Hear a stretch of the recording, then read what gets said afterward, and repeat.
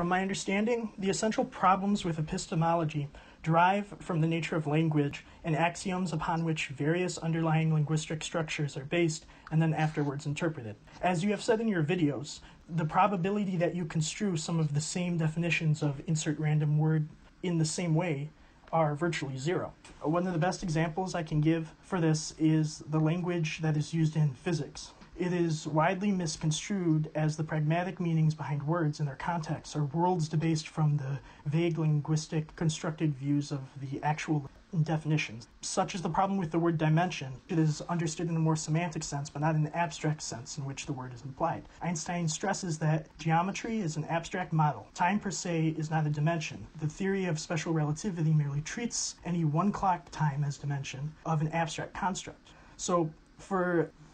Okay, so my answer to that fundamentally, I think the best answer to that was provided by the American pragmatists. So that'd be William James and his crew. That would include a guy named Peirce, P-I-E-R-C-E, who is perhaps the best philosopher that the U.S. ever produced, C.S. Peirce, but who's somewhat underappreciated and was certainly so in his own life. Part of the way that different people hone in on the same definition is to define what an acceptable outcome would be to their joint interactions, and then to hone their language until they achieve that outcome, and then to consider that good enough. And see, Peirce and his crew basically said that you could never do anything better than that. So let's say that we're trying to communicate about how we're going to move a wheelbarrow full of bricks from one side of the yard to the other. Well, basically what we've decided is we've communicated good enough if the bricks get moved. So what you have to do is you have to set up a practical surround, in some sense, around your conversation, and that practical surround constitutes what you are willing to consider as proof that conversation or that communication has taken place sufficiently. It's complicated. It's partly why the robotics engineers, types like Rodney Brooks, discovered back in the 1980s that you really couldn't have intelligent machines without embodiment, because you need a real-world target against which to measure the effectiveness of your communication. Because, as you said, I mean, this is where the postmodernists have it right, is that there is a lot of different ways of interpreting everything. So how do you know when your interpretation is good enough? And the answer to that is you agree a priori what would constitute good enough. And when you hit that target, then you're done. All right, thank you. And I'll look into C.S. Peirce. Okay. Yep, C.S. Peirce, yep. Look up the American pragmatists. They got it right, man.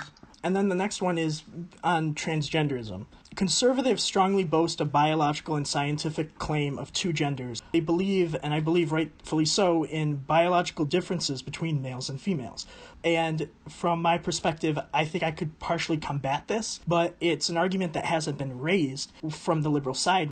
Biological differences in the brain. Women can see more shades of color on average, and men have better spatial orientation on average. There's massive neurological and biological differences between men and women. They're well documented, but the postmodernist types just assume that the scientists who conducted the investigations are suffering from the same bias that they think permeates everything else, so they just discount it. So is it really crazy to believe that someone could be born with biological similarities to an XY brain and biological XX No, not at all. Not at all. Look, okay. That isn't the argument that I'm making. All right. The argument that I'm making is that gender identity is strongly influenced by biological sex. Okay. And the problem is that the legislation, especially the legislation that's being introduced in Canada, argues that it's not. Yes. And that's just not helpful. It's not even helpful for the transgender types, because some of them, for sure, there are people who have mixed biological sex. All right, there are women who have some cells in their body that have male chromosomes. Yes. And then it's not a trivial number, for example. And there are people who are born with genitalia that aren't identifiable, and there are more genuine hermaphroditic types. And there's no doubt that there are some men that have a more feminine personality structure and some women that have a more masculine personality structure, and that's biologically influenced.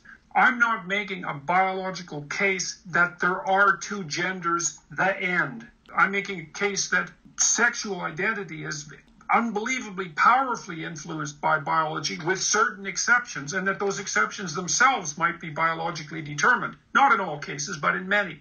And so part of the reason I was objecting to legislation like Bill C-16 is because it insists that gender identity is socially constructed. Well, if gender identity is socially constructed, then why can't we just take transgender people and socialize them back into their normative sex roles? Exactly.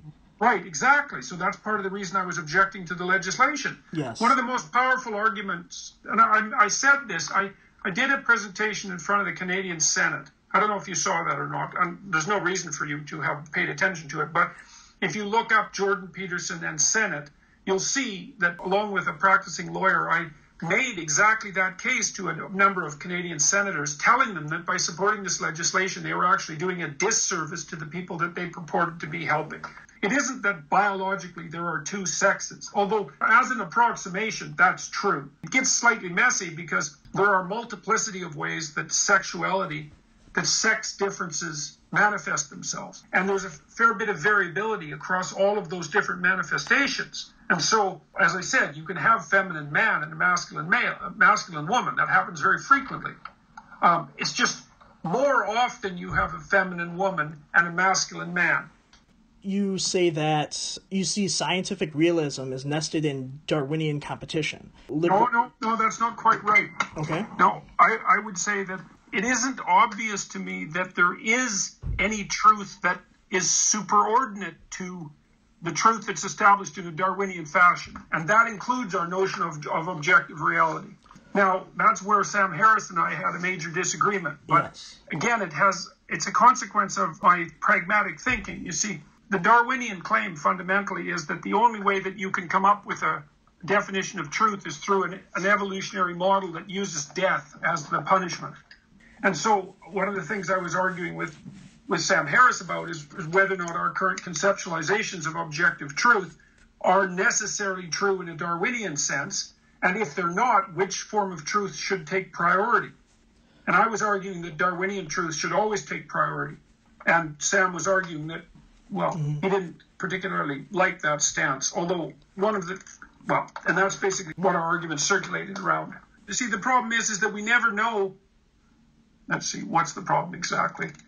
Even our objective truth is seriously bounded in ways that we don't understand. Yes. And claim it at any given moment as having some sort of fundamental ontological status outside of its Darwinian utility strikes me as dangerous, especially given how transmutable scientific theories tend to be. If I'm going to oversimplify things, I'm going to say that liberals tend to think with the anterior cingulate cortex of the brain, with future applications, possibilities, likeliness, consequences. And conservatives... that's also the part of the brain that's involved in social cognition, eh? Yes. And conservatives tend to think with you. So, here, I'm going to read what I wrote here.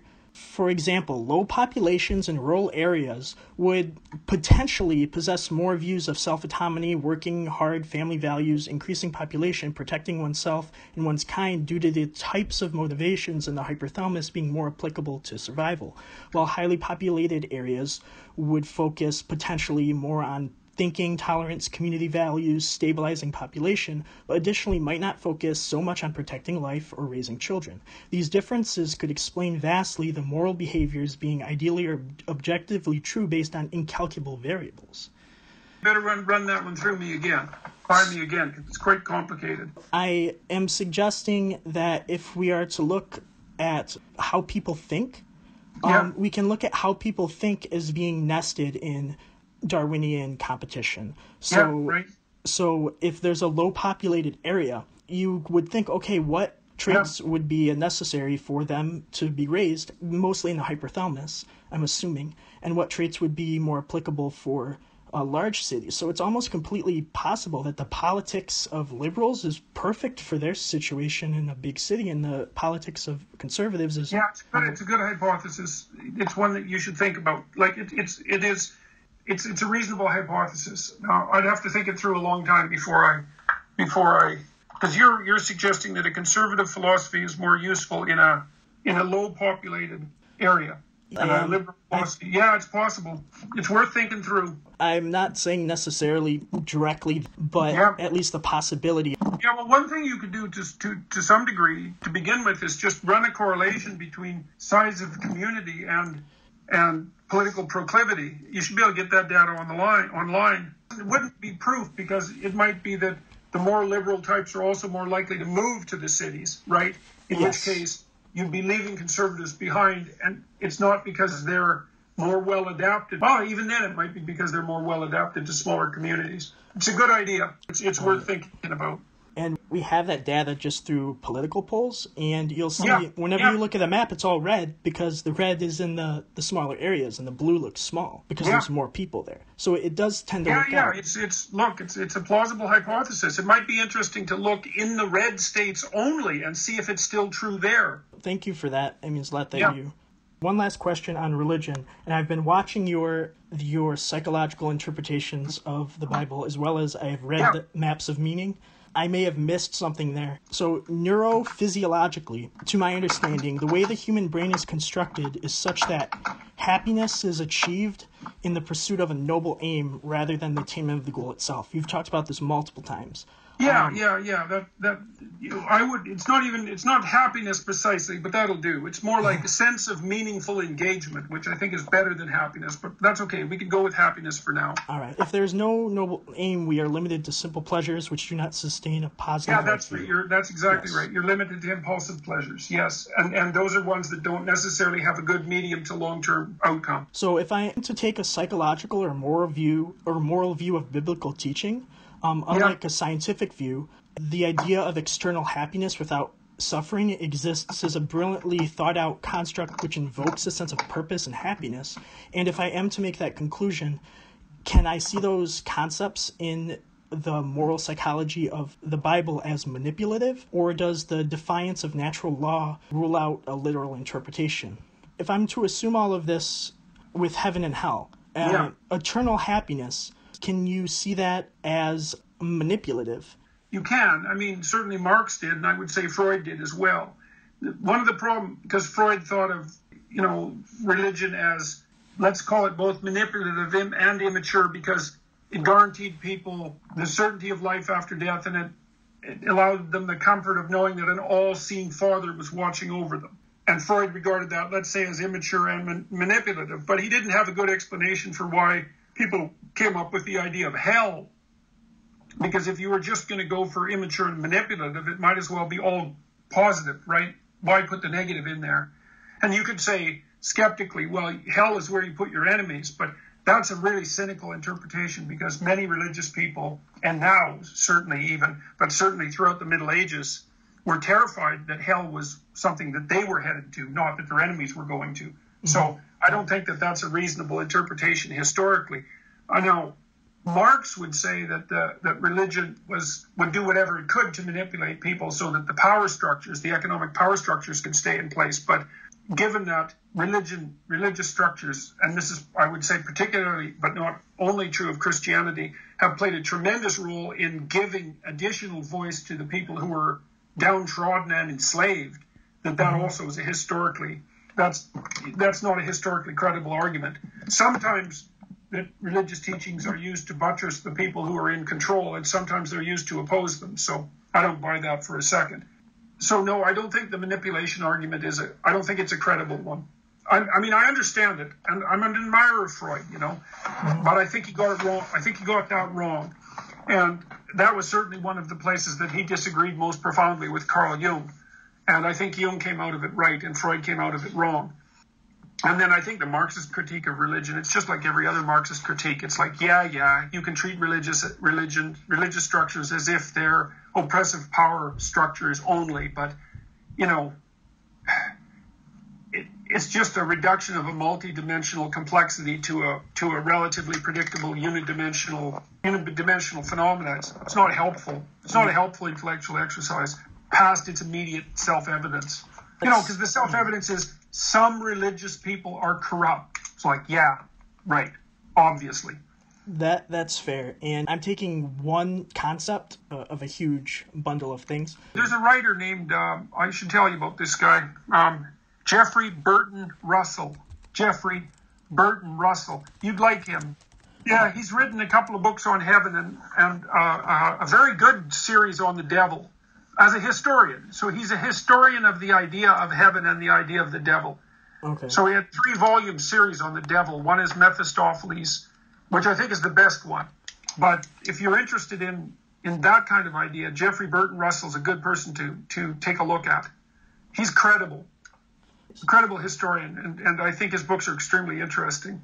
So, and he delves into the idea of heaven in a much more fundamental way than the typical, especially the typical sort of casually religious critical postmodernist who always assumes that there's nothing to it except power dynamics. It's foolish, because heaven at minimum is a vision of a better future. Mm-hmm. And even as only that, it's by no means trivial. I mean, human beings are about the only creatures that can imagine a better future, and so heaven is like the archetypal better future.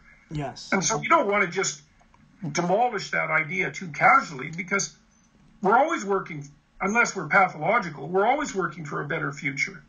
So, and to think of heaven as the idea that's sort of shining behind that, the Platonic ideal of the idea of a better future, that's a perfectly reasonable thing to think, and you don't want to just throw it away. That'd be throwing away one of the greatest ideas of mankind.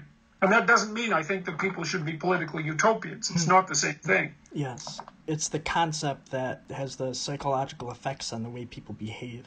Yeah, that's right. And it's the concept that's of value. Like, I think the difference between the Christian idea of heaven and the political utopian idea of heaven is that for Christians, heaven is what would be achieved through the use of truth, individual truth. And for the political utopian, it would be as a consequence of the instantiation of some particular political system. No, those are not the same thing at all. Those are good questions, by the way. They're really good questions. Thank you. You're one of the only people I've had faith in that could answer some of the questions I've had. Yeah, so what do you do? Are you a student? I am a student. I go in and out of school. I tend to make money when I need to and read all day. What are your future plans? I want to go into academia. I want to do research. Well, you're pretty smart, That's a good plan. Those are good questions. School is expensive, and the types of schools that I go to are kind of boring. If I could go to your class every day, I would be the happiest person ever. The type of teachers, not that they're not intelligent, they're just not a Sam Harris or Neil deGrasse Tyson or a Jordan Peterson. I spend a lot of time reading through Einstein over and over again, or listening to Neil deGrasse Tyson. I like learning. The university doesn't give me... I get the picture. It's the problem that you've got is that there's some utility in credentials. So, there's always the possibility of going to university for the credentials and educating yourself at the same time. Yes. Which is what you really have to do if you go to university anyways. I know it's it's always an uncomfortable meld between what you want and what should be and what you can get. Yes. Mark Twain says, I never let my schooling interfere with my education. Well, right. Yes, exactly. That's perfect. Yes. Have you done the future authoring program? Given your level of let's say, intellect, you would have to have a pretty good goal to it's not atypical for someone to be very smart and very open, but not very conscientious. And I don't know if you're not very conscientious. Maybe you are, but what you've said so far suggests that you're higher in openness and lower in conscientiousness. What you need to rectify that, if you can rectify it, is a suitably lofty goal. Like, you obviously need a reason. And fair enough, So I guess my goal, going to grad school at an Ivy League college. Well, you have a good goal. To go to a credible graduate school and to pursue an academic career is a good goal. But you also might want to really think hard about what the hell you're going to do if that doesn't happen. Mm-hmm. Because, you're kind of built for it. So it would be a good pursuit. And, you sound like the kind of guy who could use a PhD. So, well, your questions were smart. I had to listen to them hard, and you thought about them a lot, and they were sophisticated. So, and that puts you in the top, 1% of students, probably something like that. You've got the right kind of mind for it. And with a mind like that, you also really want to get yourself disciplined, because it's also safer if you have a mind like yours to get disciplined, because the problem with a mind like yours is you'll be chasing it everywhere like someone with a badly trained bloodhound.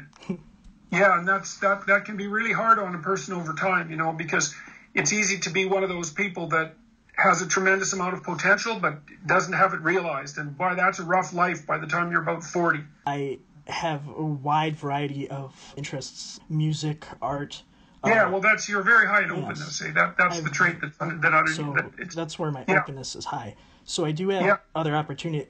Well, I'm afraid I have to bring our talk to a halt because I have someone else who's right up here. But look, that was really good. Like I said, you've got a good brain, man. So I would suggest that you figure out a good way to use it because you've got plenty to offer people.